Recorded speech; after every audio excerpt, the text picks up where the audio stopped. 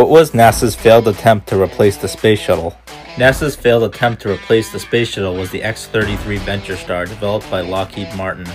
The X-33 Venture Star is a single stage-to-orbit vehicle, unlike the Space Shuttle, which uses an external fuel tank and solid rocket boosters. Its flying body design effectively distributes weight across the surface of the vehicle, reducing thermal stress during re-entry.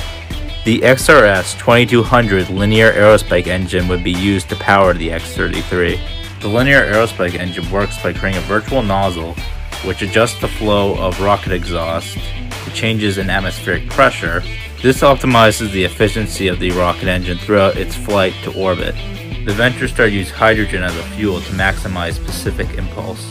The X-33 program was cancelled before the first prototype was built as a result of bureaucracy and poor management.